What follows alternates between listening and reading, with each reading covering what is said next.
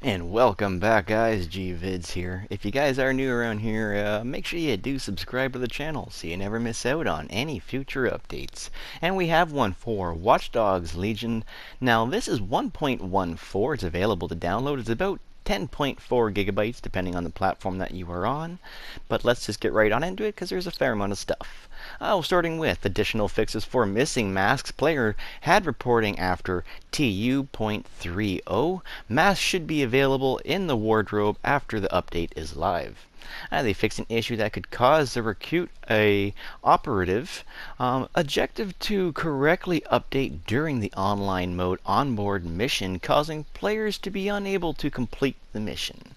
They fixed an issue that could prevent players from recruiting an additional operative with the team is full message during the online mode onboard missioning, making it impossible to complete. They fixed an issue that allowed enemy NPCs to target and shoot players through the floor. They fixed an issue that could cause an infinite loading screen when trying to join another Spiderbot arena match after finishing a match and rejoining via leaderboard screen.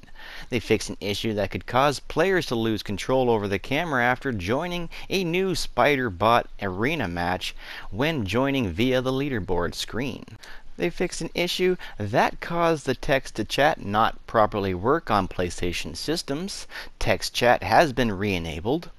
For the PS5, they fixed an issue that could cause the game to crash when launching the PS4 backwards compatible version of Watch Dogs Legion. They fixed an issue that could cause the game to crash when leaving a Spiderbot arena match and joining a public free roam session. They fixed an issue that could cause the game to crash when disconnecting from Spiderbot Arena match. They fixed an issue that could cause text-to-voice chat option not to work. And they fixed an issue that could cause the game to crash during combat or while driving. And for the Xbox Series X/S, they fixed an issue that could cause the game to crash when disconnecting from a Spiderbot Arena match.